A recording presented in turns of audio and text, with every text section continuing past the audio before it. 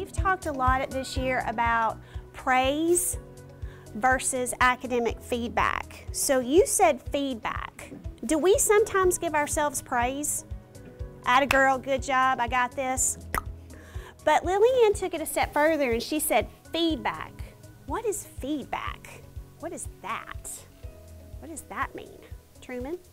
You're giving somebody... Academic feedback versus praise is something that we work on, start understanding the differences between early in the year.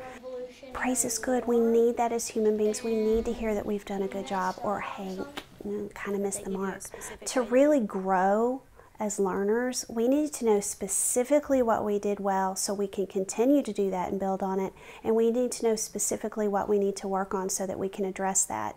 So we find meaningful bits of feedback that are not overwhelming, not too many at one time. And I model that throughout lessons every day. Instead of saying, you did that wrong, you say, next time, make sure that you restate the question in your answer. That would be specific academic feedback, right?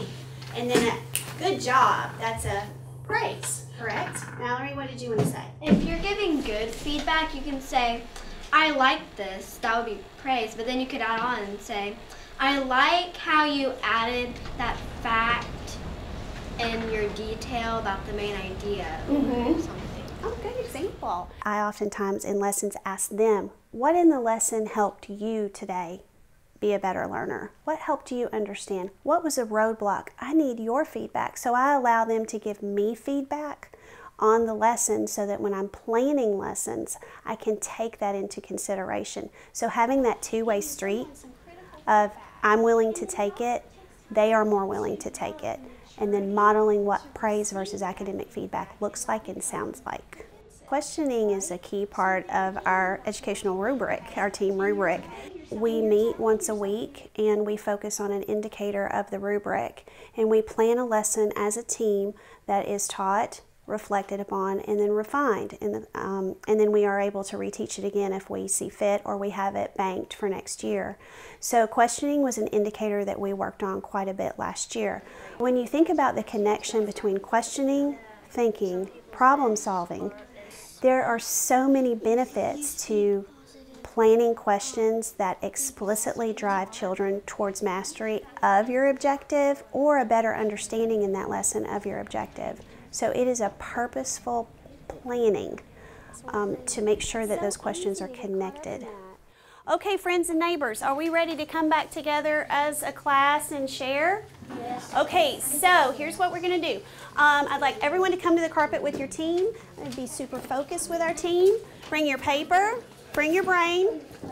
I have question stems and academic feedback stems and accountable talk, and we have all kinds of supports in place so that the children know how to ask meaningful questions to one another also. So how about the effort equals success group? Will you come up as a team? Speaker ready? Come on up and support one another.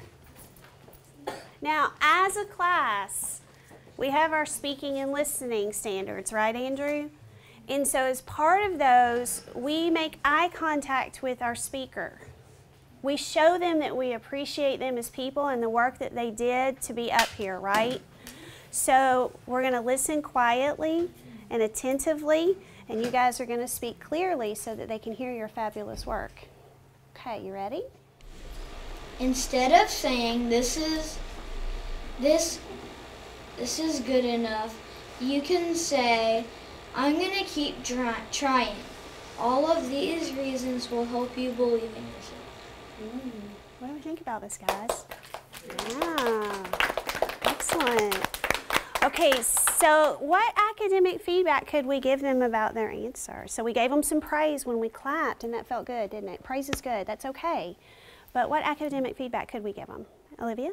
Maybe a little less reasons how, but a little more reasons why. Okay, do you guys feel that's fair? Yeah. Okay, all right. That's how I can have a better mindset and not say, is this good? What do you think, guys? Wow.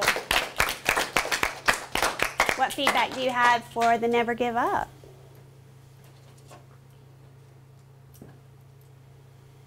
doesn't always have to be constructive. You can say it's something that they did well, right? So they know to do that next time. Cooper? So we do at times, as fourth graders, get a little focused, hyper-focused on what could be improved. And so we have to be mindful of giving that feedback on what you did do well. And so in the lesson, you did see that I redirected our focus to come up with things that the students did well, because they did a lot that was really good, and they should be proud of that. But they need to know specifically what was beneficial in that learning objective that they mastered. I love that. Okay, nice catch. That's great. Okay, round of applause. Good, good, guys. Proud of you. So it's building the rigor of the questions so that I can get them where I want them to be, which is very high expectations, because our children academically are capable of so much. They really are. They're like little sponges. You just have to push.